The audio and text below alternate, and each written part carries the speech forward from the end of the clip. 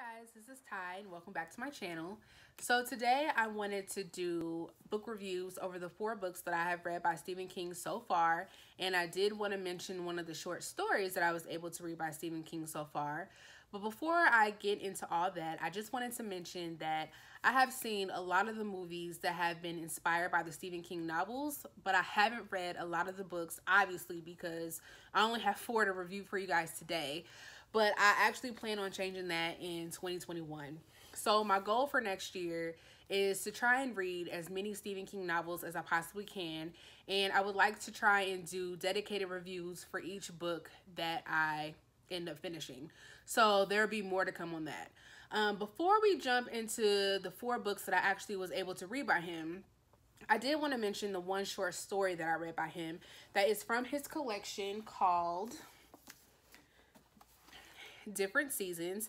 And the short story that I read in here is called Rita Hayworth and the Shawshank Redemption. And there was a movie made called The Shawshank Redemption. Wow, that's a mouthful. And the other short stories in here are called The Apt Pupil, The Body, which was made into the movie called Stand By Me, I think, and The Breathing Method.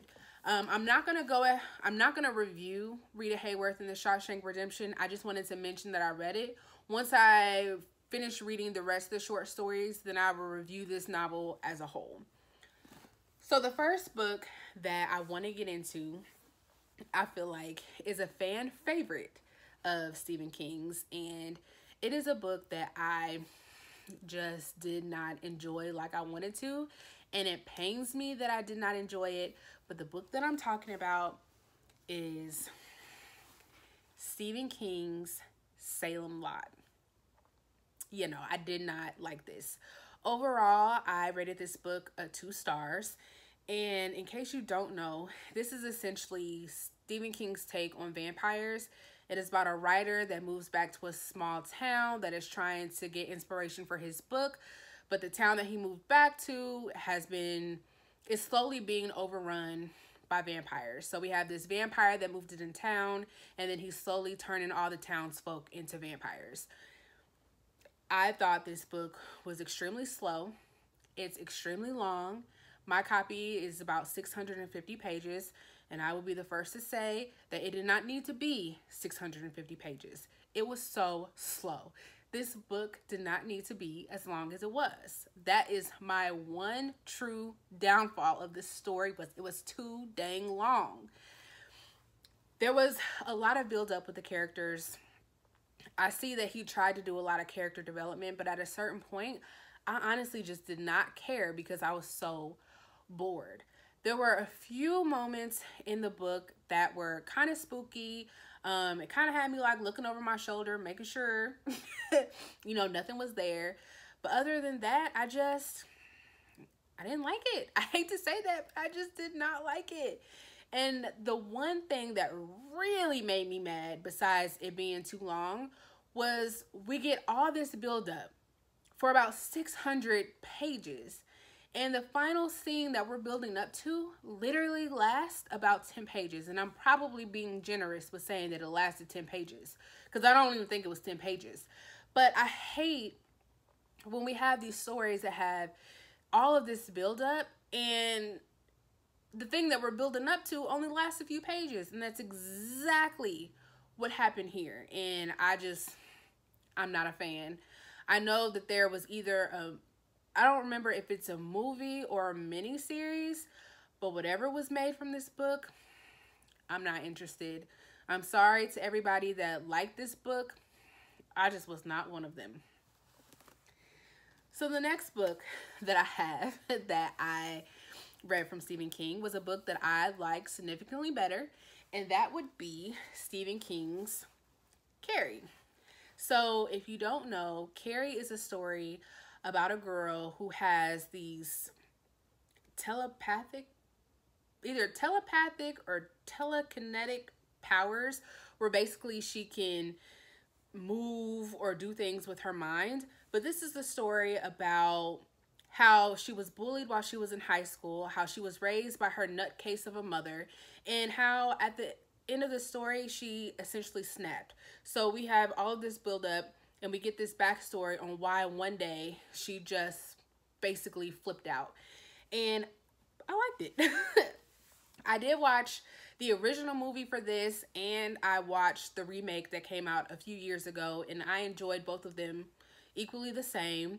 One of the things that I really enjoyed about this story was that it was told in like mixed media format. So we had interviews from people who knew Carrie and grew up with Carrie that were thrown in here. We had like scientific journals, journal entries. We had newspaper entries that were thrown in here, and I enjoyed it. It gave a different perspective to the story, and I just liked Carrie as a character. I felt so bad for her. I really empathized with her throughout the story, and at the end of it, I understood why she snapped, and I was rooting for Carrie. Most people don't say that, but I was actually rooting for her in the end.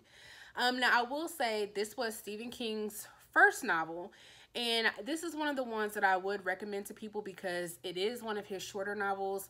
I think this is barely, yeah, it's not even 400 pages. It's one of those stories that I feel like it gets right to the point. You know, we know Carrie is being bullied, and then we know that at the end of the story, she snaps.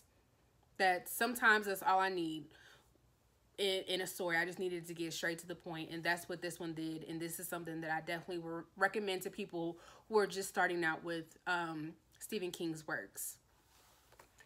The next book that I read from Stephen King, surprisingly, is not one of his horror novels.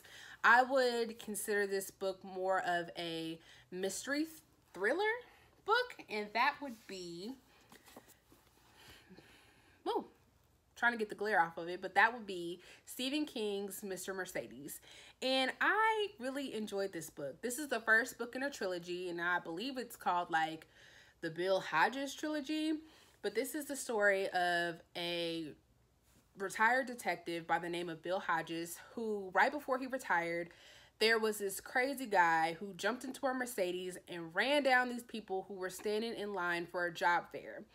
And Bill Hodges really just could not deal with the fact that he was not able to solve this crime before he retired. In his retirement, he actually received a letter from the killer who basically was taunting him for not being able to figure out who committed this crime. So this story is essentially Bill trying to figure out who did it and trying to stop this person from committing an even more detrimental crime later on. So I enjoyed it. Again, this is one of those stories that I would recommend to someone who is not looking for something that has horror in it, but if you like mystery thriller, this is definitely the one that I would recommend to you. Like I said, it's part of a trilogy. I do have the other two books that I haven't gotten to yet, but I'm looking forward to it because I have heard nothing but good things about the trilogy as a whole. As I remember, this actually has a TV series that I believe is just called Mr. Mercedes. I haven't heard too many reviews about it. I actually just found out that it was a TV series not too long ago. So if anyone has seen it and thinks it's good, let me know down in the comment section. I would like to check it out, only if it's good. But yeah, I definitely recommend this one. Overall, I did give this one a 4 stars. Now, the last book that I read by Stephen King so far, and the one that I liked the most out of the 4 books that I've already mentioned, is Stephen King's The Long Walk. And this is one of the books that he wrote under his other name of Richard Bachman. So this is the story about this event that takes place every year that's called The Long Walk. And essentially it's about 100 boys. I think they range from the age like 14 to 16. And they basically start off at the starting line and they just get to walking. And we're just following these guys walking. And the objective of this event is the last boy walking is the one that wins the prize of absolutely whatever it is that they want. But there are a few little rules here to this event. One of them is they can't get any outside help from anyone to help them get through this long walk.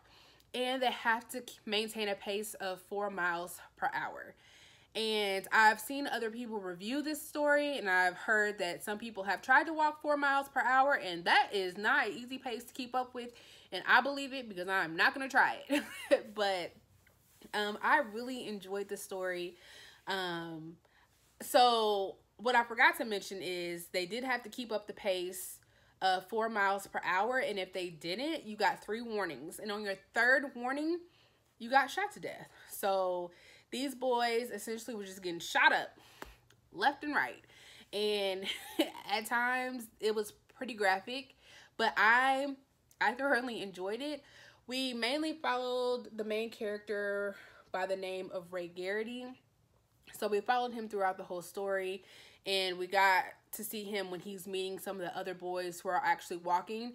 And a lot of these characters, like, I felt for them, I felt sorry for them, I rooted for them, and some of them I was just like, I can't wait for them to die, unfortunately. But they were getting on my nerves, and I couldn't wait for them to die. I like this story. This is another story that I would recommend to someone who is just getting started into Stephen King, because again, it's one of his shorter books, and we all know he don't write short books. So if there's a short book, I'm going to recommend it to you. But this is one of his shorter books. I liked it. At some points, because they were doing so much walking, I was getting tired. Like, I was walking. So that's why I say I really feel for these boys. And overall, I gave this story 4 stars. I would have given it a 5. The only thing that I did not like is that we never really got any backstory on why we had this event called the Long Walk. I wish we would have gotten some more information as to why they started this, and why would these boys want to volunteer for something like this. But overall, I liked it. So before I go, like I said, my goal is to try and read as many Stephen King novels as I possibly can. So I already have one that I'm going to be reading next, and that is going to be Stephen King's The Shining. So this is another iconic work from Stephen King. I've already seen the movie, but I've seen it like years ago. And I remember liking it, but I can't tell you specifics about it. So I'm excited to read the book. I'm excited because I heard that the ending in the book is way different than the ending in the movie. And some people prefer the ending of the book to the ending in the movie. So I'm kind of curious to see where I fall in that. So as soon as I get done with this book, I will definitely be doing a non-spoilery and a spoilery review of this book when I get done. So that's all I have for you guys today. Please like and subscribe. Please leave me any comments down below in regards to what you guys think about the books that I mentioned here. And that's all that I have. Thanks. Bye.